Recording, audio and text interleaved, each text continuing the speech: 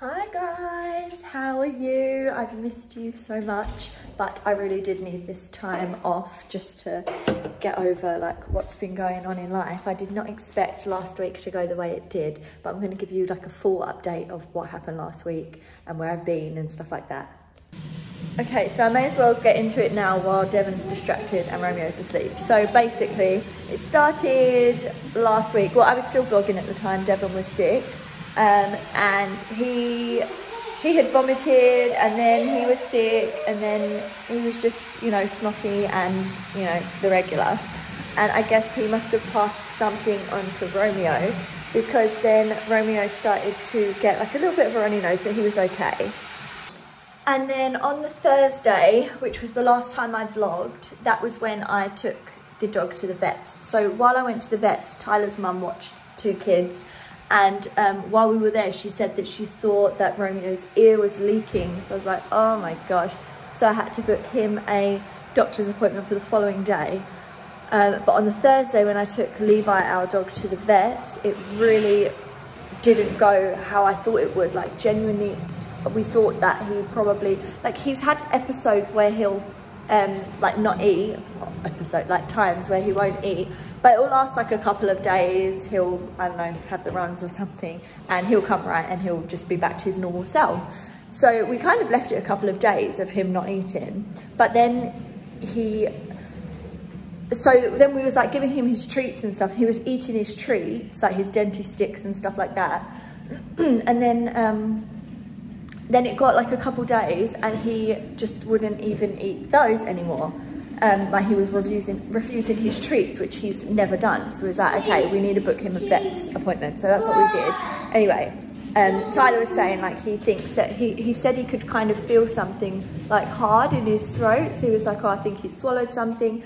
So I was like, oh, for goodness sake, I reckon he's going to have to get like surgery, get this thing like cut out of him or whatever. I don't know.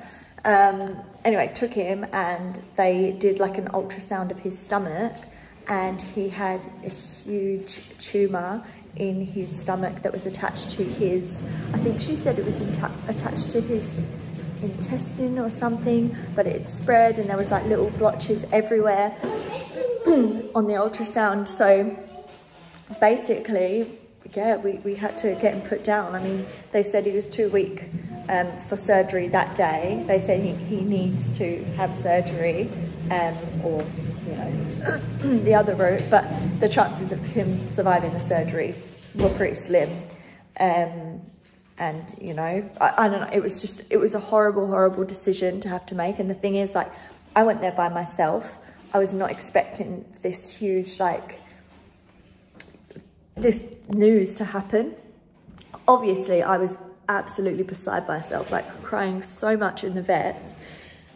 Luckily, Tyler had his phone on him at work, so I called him and told him what was going on, and we kind of did make the decision together.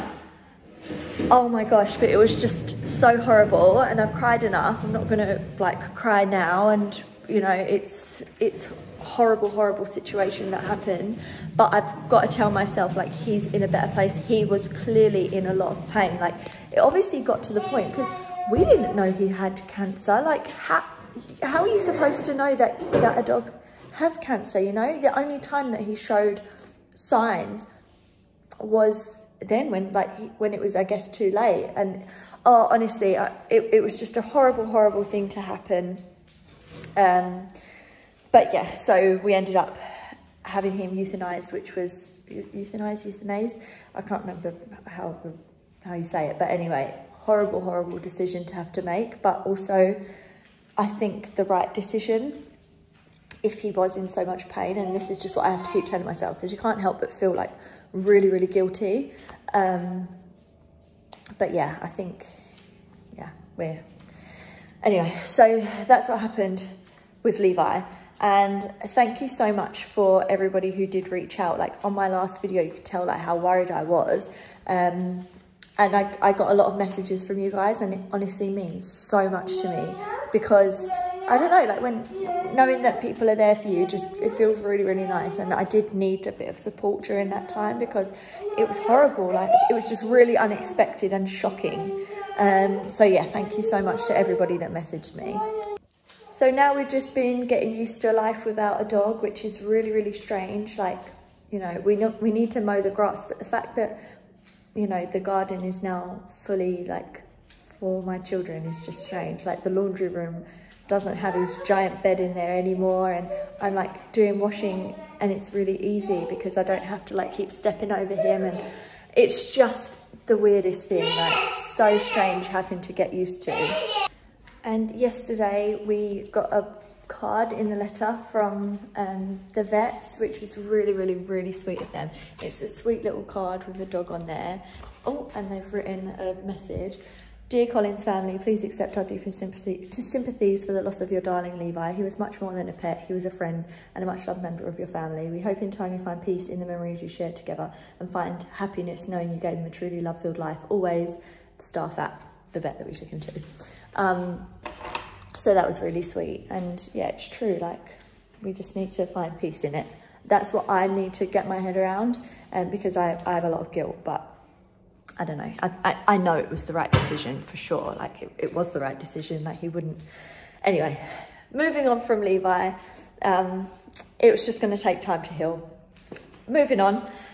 So I got home and Romeo he was pretty unsettled.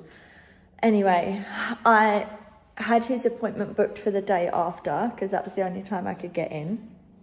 We went to the doctors, and at that point his ears, like both ears, started to leak and it started to like look quite bad, like a bad ear infection. I always suffered with ear infections when I was a kid, so I think he got that from me. But we went to the doctor. He prescribed us with some antibiotics and they were to take like 8 hourly. So in my head, I don't know if this is stupid of me to not just give him a dose straight away, but I was like, okay, every 8 hours. So let me do it at 10 p.m, 6 a.m. and 2 p.m. because then, you know, that 8 hours of sleep, I don't have to like wake him up to give it to him. So it had already passed like 2, so I was waiting for like 10 p.m. to give him. And then that night I was holding him and he started vomiting, but it was like, it wasn't just like a baby vomit where it's just like, you know, dribbles out of their mouth. He was actually like heaving and like trying to bring up. And then what he brought up was, it was like stomach bile because he hadn't really eaten that much that day. Anyway, it's really, really important when they're small like that that they don't get dehydrated, which I knew. So I called Healthline because that was it. Like he had just vomited that one. It wasn't one time, it was like a few times in that one time. And she went through, the lady on the phone went through everything and like asked me loads of questions. She was like, okay, I think you should go to emergency. So at this time it was 10 p.m. that night. So then I packed up and took me and Romeo to emergency. And we were sitting there for 4 hours and we didn't get seen. And Tyler had to wake up early for work in the morning. He was here sitting with Romeo. He was asleep. Devon was asleep. He was asleep, but he had to wake up for work. You know, it was getting on. It was like 2 a.m. And I was like, I'm going to have to go. I said it to the ladies in emergency. I was like, I can't stay here for so long. I haven't even been seen. And in that time, that 4 hours that I was just sitting there in the waiting room with Romeo, I was offering him breast and he was taking it, keeping it down. I was also syringing him some water that the lady on the phone had said to do. I was doing all that. He was keeping it down and he really perked up. He wasn't even like drowsy in himself. Like when he vomited, it was just a vomit. But I thought that we'd be able to go in, be seen and, you know. Anyway, so he was fine. I was happy to go home. And then they did like, when I said that, like we need to go, they did like a quick check over and was like, oh yeah, he's keeping it. Oh, he's all good. So it was such a waste of time. Anyway, we booked another doctor's appointment. And at this point, he had now been on the antibiotics. They were basically saying, just try and, once he's able to start keeping it down, start him on the antibiotics because that's what's going to help him, you know, obviously. I knew that. So yeah, he was keeping stuff down. So I started him on the antibiotics straight away. and he's been on them ever since. His ear infection has completely cleared up. They did their job. He is happy, he is healthy, and he is all good. He's still on the antibiotics because he has to finish the course, but his ears aren't leaking anymore. He's super happy. He hasn't even vomited since that night, so he's all good. Devon's all good. When I took Romeo to the doctors, I also took Devon for a check because he had been sick, and I was like, oh, well, maybe he has like an ear infection or something as well, but he doesn't. He's all good.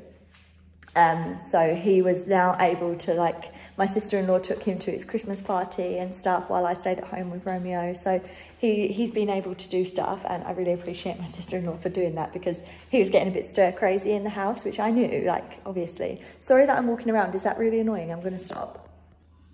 Anyway, so Devon's all good. Romeo's now all good.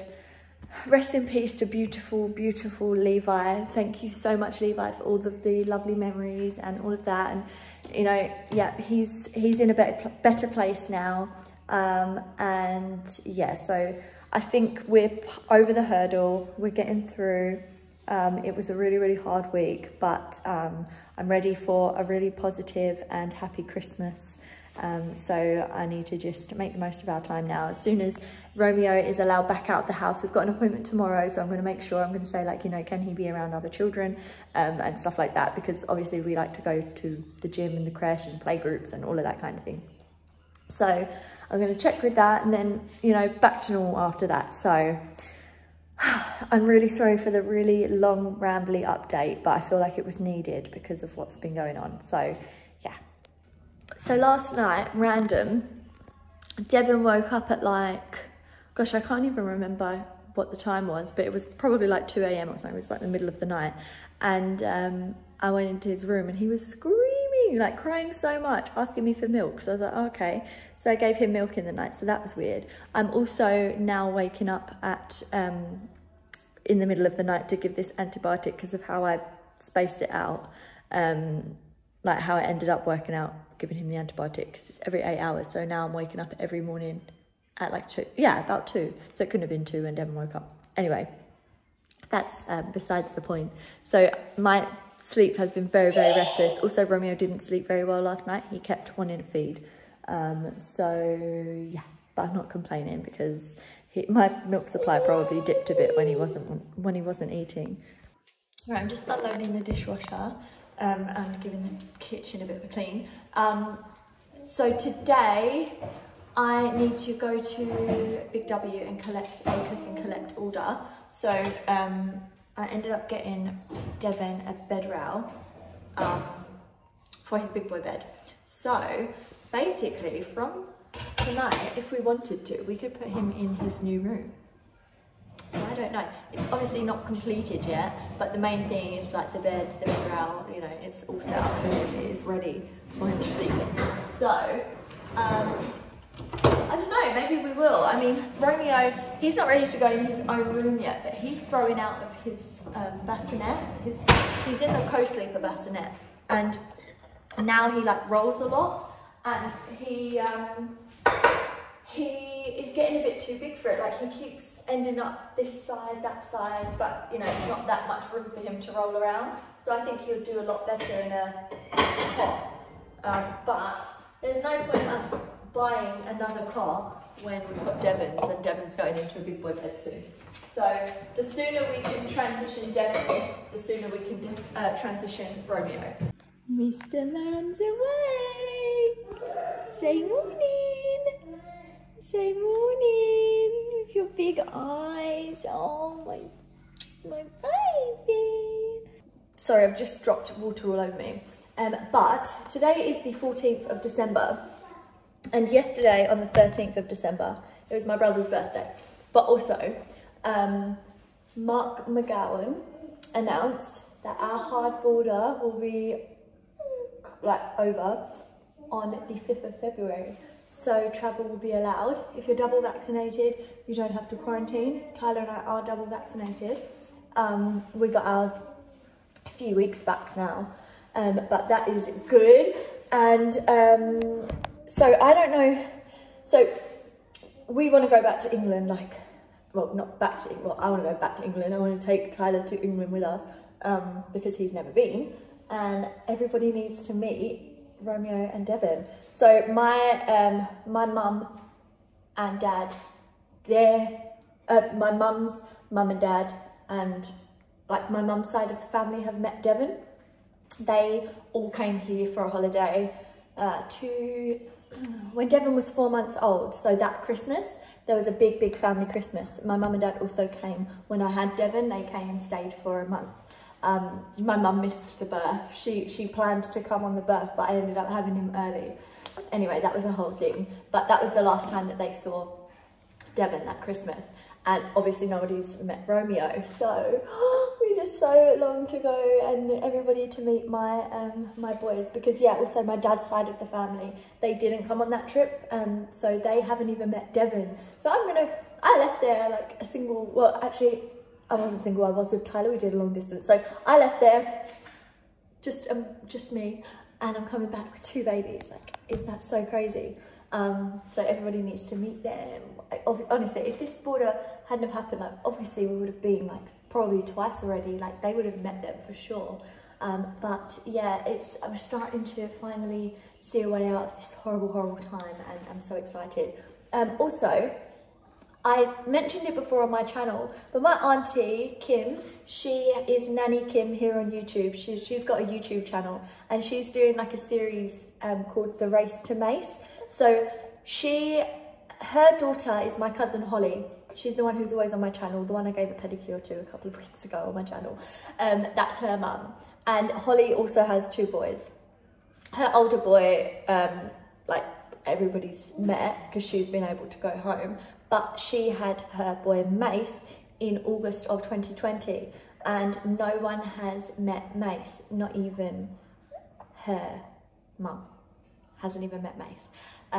So she is, and he's like already like 1, he turned 1 in August, so that's crazy. Obviously no one's met Romeo, but Romeo is only 5 months old. But yeah, so she plans on coming here ASAP, and it's all being documented on her channel, The Race to Mace, and she does like little updates of everything that's going on. So now that this announcement's been like happened, I have a feeling her vlogs are just going to be the best. Like she's going to vlog her coming here, meeting him and all of that. So I think that you guys should follow along with that journey as well, because that's really exciting. Also, her vlogs are hilarious. She vlogs like once a month, so they're not like as consistent, but she does like big updates of everything and what's going on, because obviously it's not something she can keep going on about, you know. So she does monthly updates, but it's nice to keep up with her. Come in, Devon. So I think now that the borders, like now that we've got our date, February 5th, I think she'll be booking her flight soon. So she'll be coming. My mum and dad won't, but we plan on going there. And then everybody's coming here for Christmas of 2022. So we've got so much to look forward to. I'm so excited to see everybody. But yeah, I think Kim will be the first person that we see from England.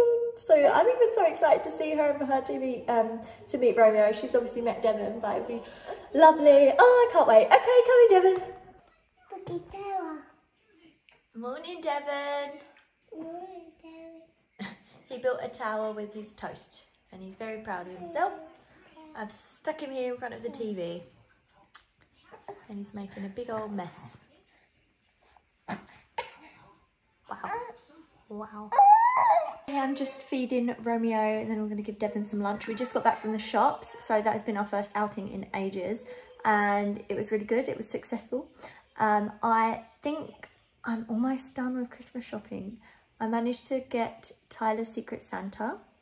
I can't show the present because the family watches my videos. So I got Tyler's Secret Santa. I think that is 100% sorted, but I'll have to get it all out and see like what I have and stuff. And I got a few other bits for Devon. I don't know if that'll be from us or from some of the England people's money that they sent. I need to like, that's another thing I need to sort out. I need to like, you know, go through all of that and decide. But yeah, he got a few extra bits, and then he got this damn mango that he wanted it. We was pushing, like I was pushing them in the pram, and he was at the bottom, and then he saw it and he wanted it. I want a mango, I want a mango. And then I carried on walking. He just cried so much for this mango. So I got him the mango and it's really cute. I like it, so it's fine. But yeah, that's just for now. I'll show you that in a minute. And I also collected Devon's bed rail. So I'm going to set that up now whilst whilst he is eating his lunch probably. And yeah, Romeo is in the best mood. Hello my baby, hello my baby, hello my happy boy. Oh papa, oh papa. Ben's lunch is mango, strawberry and a cheese toasty. I have avocado, beans and salsa. So I'm going to set up the bed rail. I ended up getting this one, and I'm going to take it out of the packaging. So it was from Big W, but they were having 25% off, and I knew I needed to get one, so I got this one.